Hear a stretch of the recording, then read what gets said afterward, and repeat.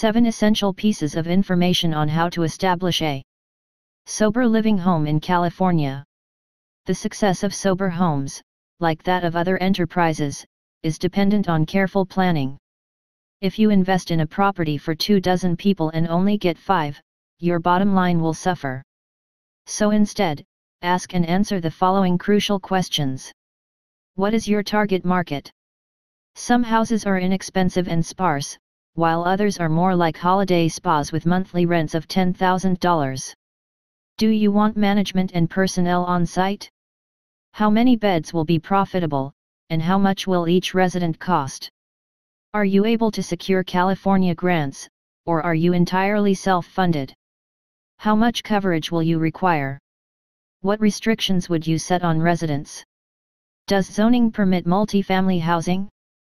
How will you locate your potential residents? According to one Sacramento County survey, over half of sober home participants chose the facility themselves or received a referral from family or friends. Some firms would gladly assist you to figure out some of this if you can afford a consultation fee.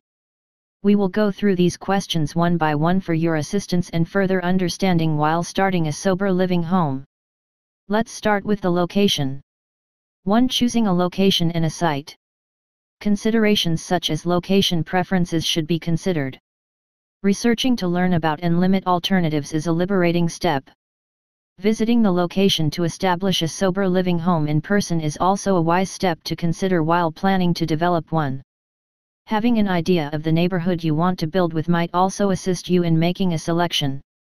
Individuals may travel for sober living houses in the same way that they can for treatment, with comparable perks such as reducing factors that trigger addiction.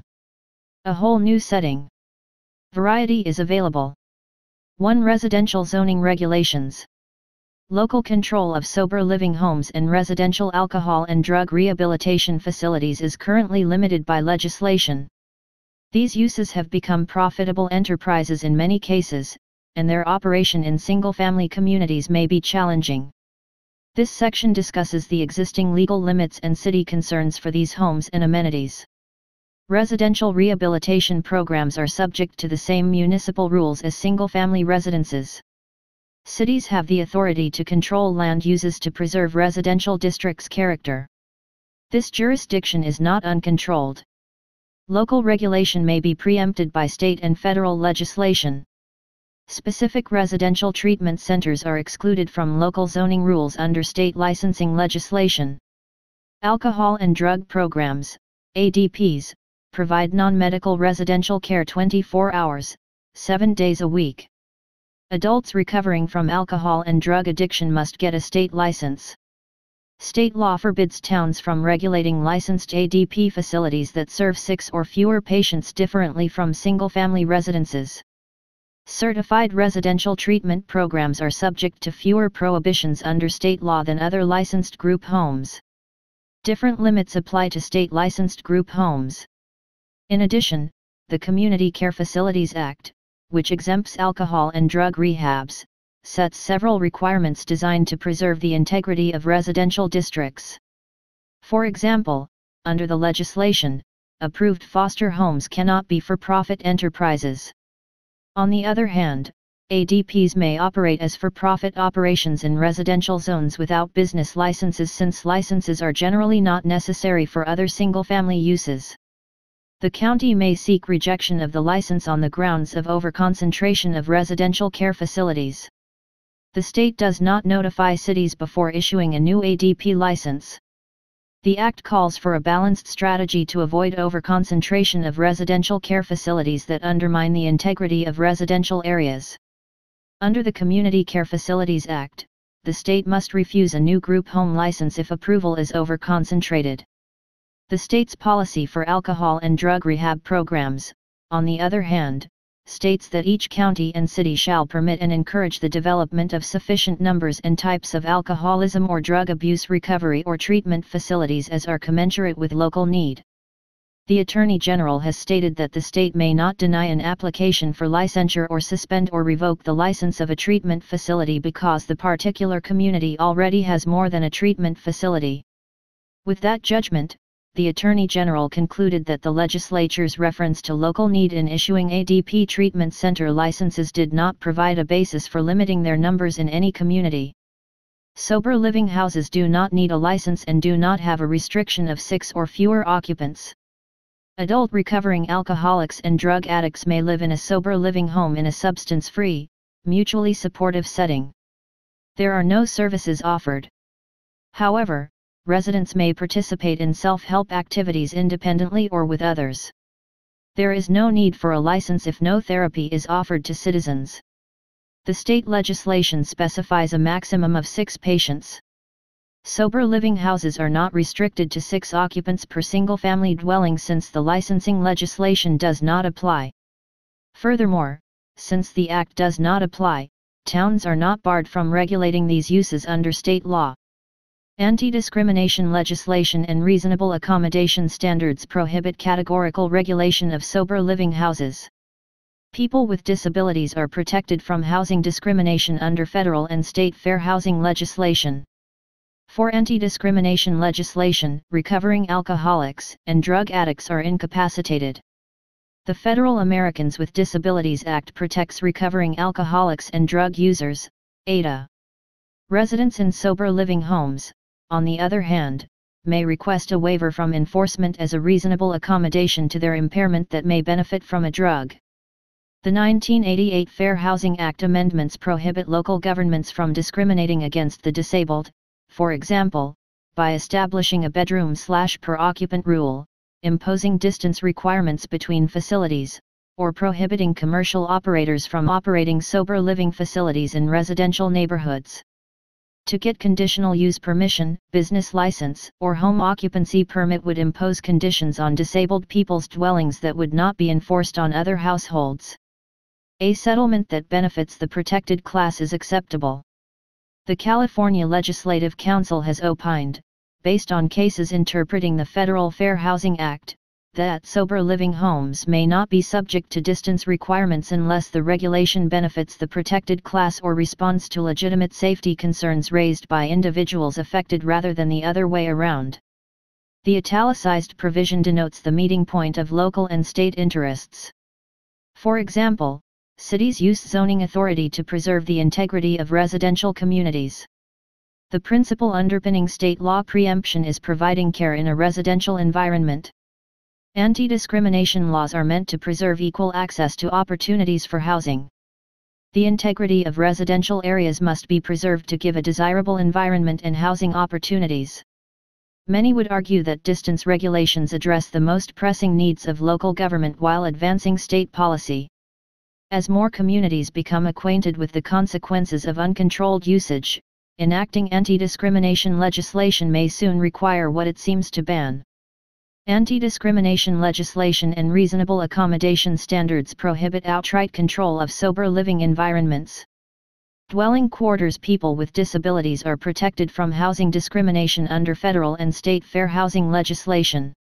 For anti-discrimination legislation, recovering alcoholics and drug addicts are incapacitated. The Federal Americans with Disabilities Act protects recovering alcoholics and drug users, ADA. Residents in sober living homes, on the other hand, may request a waiver from enforcement as a reasonable accommodation to their impairment that may benefit from a drug. The 1988 Fair Housing Act amendments prohibit local governments from discriminating against the disabled, for example, by establishing a bedroom/per occupant rule, imposing distance requirements between facilities, or prohibiting commercial operators from operating sober living facilities in residential neighborhoods. To get conditional use permission, business license, or home occupancy permit would impose conditions on handicapped people's dwellings that would not be enforced on other households. Even a law that applies equally to group homes for disabled and non-disabled people might be discriminatory and unconstitutional. A charge of discrimination against a city based on a zoning code may call the ordinance's constitutionality into question. As applied in a particular situation, in any case, the accusations will be classified as one of 3 types of unlawful discrimination. A. Discriminatory treatment happens when a protected class of people, recovering alcoholics or drug addicts, is treated differently under the law. Discriminatory treatment is banned unless the differing treatment benefits the protected class or responds to genuine safety concerns. A rule that seems to be neutral, that does not treat a protected class of people differently, may yet be unconstitutional if evidence shows that the statute's objective is discriminatory. Legitimate, non-discriminatory, no perpetual grounds must be used to justify regulations. b. The disparate effect arises when a rule has a markedly different and harmful impact on a protected class. C. Discrimination occurs when rules, procedures, policies, and services are not reasonably accommodated for protected class members. A reasonable accommodation does not need a fundamental change in zoning standards or imposes an unreasonable financial or administrative hardship. A recent case shows that municipal policies challenged as discriminatory should be held to higher standards. The City of Newport Beach passed a neutral ordinance. It applies to communal living settings instead of single housekeeping units, yet does not discriminate against recovering alcoholics or drug users. However, plaintiffs assert that the ordinance's goal is to control sober living houses. Notably, they sued Newport Beach for discrimination. The Ninth Circuit ordered a trial to establish whether Newport Beach implemented the legislation intending to discriminate against particular groups. Evidence that it was the city's intention and the ordinance's practical impact of barring new group homes from operating in most residential zones led to a petition to the U.S. 1. Drug treatment options should be available. Treatment regimens are unique to each person and may be tailored to their specific requirements and circumstances. Individuals in recovery are actively engaged in every phase of the recovery process in the most successful forms of treatment programs. Because the residents are there to be treated, the following programs should at the very least be offered to them. Inpatient rehabilitation. Inpatient rehab facilities provide organized treatment programs that address all aspects of an individual's addiction. Patients in inpatient treatment live in a substance-free environment and get 24-hour medical care and therapeutic assistance. Individuals facing chronic addiction and those suffering from a co-occurring mental or behavioral condition should consider inpatient treatment. Outpatient rehabilitation. Outpatient rehabilitation is another kind of comprehensive addiction treatment. Many of the same effective treatments and therapies are available in these inpatient rehab programs. On the other hand, outpatient rehabs enable patients to rehabilitate at home. As a result, patients may continue working and caring for their families while attending therapy sessions planned throughout the week. It's vital to remember that outpatient rehabs do not isolate patients from the outside world. As a result, patients are more likely to face triggers that threaten their recovery. As a result, outpatient rehabs are best suited for those with minor addiction types and a caring, disciplined attitude to recovery. Outpatient programs, often integrated with sober living homes, are also an appropriate step-down program following inpatient treatment. Detoxification. Detoxification assists individuals in safely withdrawing from drugs or alcohol until the substances are no longer present in their system. It is often the initial step in treating those suffering from moderate to severe addiction. Detoxing from some narcotics may need medication-assisted treatment in certain situations to alleviate the intensity of withdrawal symptoms. During detox, medications are often tapered down until the patient is no longer physiologically reliant on addictive drugs. Medication for addiction. Patients may be administered drugs to aid in their recovery throughout detox and therapy. These drugs are used for several objectives, including managing withdrawal symptoms, reducing cravings, and treating co-occurring illnesses. When used in combination with a thorough treatment program, medications for addiction therapy provide the best outcomes.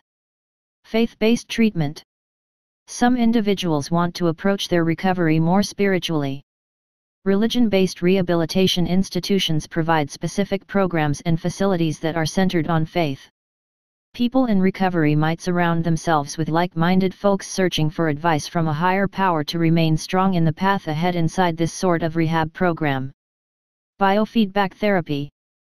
Biofeedback is a drug-free treatment that assists persons in recovery in understanding their body's involuntary functions. After studying brainwave patterns, the therapist might propose various psychological approaches for overcoming addictions. Cognitive behavioral therapy, CBT. Cognitive behavioral therapy, CBT, is used to assist persons in recovery in identifying troubling thoughts or sensations that may jeopardize their sobriety or lead to a relapse. Dialectical behavioral therapy, DBT. Dialectical behavioral treatment, DBT, treats severe mental diseases like obsessive-compulsive disorder and drug use problems. Experiential therapy. Experiential therapy employs non-traditional treatment strategies to assist recovering addicts in dealing with suppressed experiences and emotions that may have led to their addiction. 1. Licensing and agreements. A member of your family must invite anybody of the proper gender to work as a house manager so that the board can operate your sober living home smoothly and successfully. A house manager's responsibilities include monitoring occupancy levels in single-family houses and arranging house activities and neighborhood meetings. On occasion, a landlord may be able to live alongside their tenants in their homes. The ideal applicant for this role will be someone who has been in therapy for an extended period and has maintained that degree of healing for at least 1 year. If they reside in the campus dorms for the impoverished or those suffering difficulty owing to economic conditions, they may be eligible for free or reduced fee room and board. Make a policy manual, write out each rule, guideline, and process, and check compliance to ensure everyone understands how to behave while living at the sober living home. The norms and expectations of drug-free living should be thoroughly communicated, including admission criteria, housing standards, and satisfying attendance requirements. When you initially start your sober living home, make sure that all residents read and sign the policy handbook and retain a copy of it. It is critical to prepare ahead of time to take actions that can ease your tax filing procedure, such as keeping track of all company costs, income, attendance, and travel. Accounting software applications are used by businesses to manage their accounts, and many of them enable data input from many specialists. If you decide to take the risk of legally submitting your documents, you might consider hiring a professional accountant. 2. Household regulations. The most crucial guideline of sober life is, you guessed it, keeping straight. If someone drinks or does drugs while living in a sober home, they break the house's most essential rule and may be asked to leave. Admitting relapse and being upfront and honest, on the other hand, may give a resident a second opportunity. They may be suspended and then permitted to rejoin if they are committed to being sober and clean. Here is a list of fundamental sober living standards enforced in many houses. Residents are required to avoid using drugs and alcohol. Respect a curfew. They must show consideration for their roommates and the home personnel. Provide and accept emotional assistance. Take part in activities, like support meetings and chores. Pets are not allowed, depending on the home. No overnight visitors. At least 5 evenings every week, sleep at home. Cover some of the costs of living in the house. Accept to be tested for drugs and alcohol at random. Attend local 12-step meetings or peer support groups regularly. Cell phone rules, like pet policies, differ from house to house. However, cell phones and pets are permitted in certain dwellings, provided they are not disruptive. Others may limit or prohibit mobile phone and internet usage since they might serve as triggers for relapse. 1. Staffing. Sober living residences are either male exclusive or female only, with just a few exceptions housing both genders. By doing this, you define the parameters for who may live in your sober living home. To assist operate the home, you should ask a person of the proper gender to be the house manager, and if you have mixed genders, you may want to have 2 house managers to equal out the gender ratio. The home manager should be sober for at least 6 months to a year, and you should get into a contract with that individual for a certain amount of time. It's a fantastic idea to promote a resident to house manager once they've been clean for a certain amount of time. This provides them with the incentive to stay clean. However, you must pay for housekeeping. Their room and food are often provided for free, but this does not eliminate the requirement to pay them. You should be able to assess whether or not a person should live in your home. You should provide a list of the documents that an applicant must give throughout the application process, ranging from identity to proof of residence and references. 2. Combating NIMBY, not in my backyard, issues. NIMBY stands for Not in My Backyard, and it has become a moniker for residents who vocally oppose specific improvements in their community. NIMBYs regularly target sober living homes because they are typically unwelcome additions to existing areas. To understand how to deal with NIMBYs successfully, it's necessary to know why they detest sober living houses.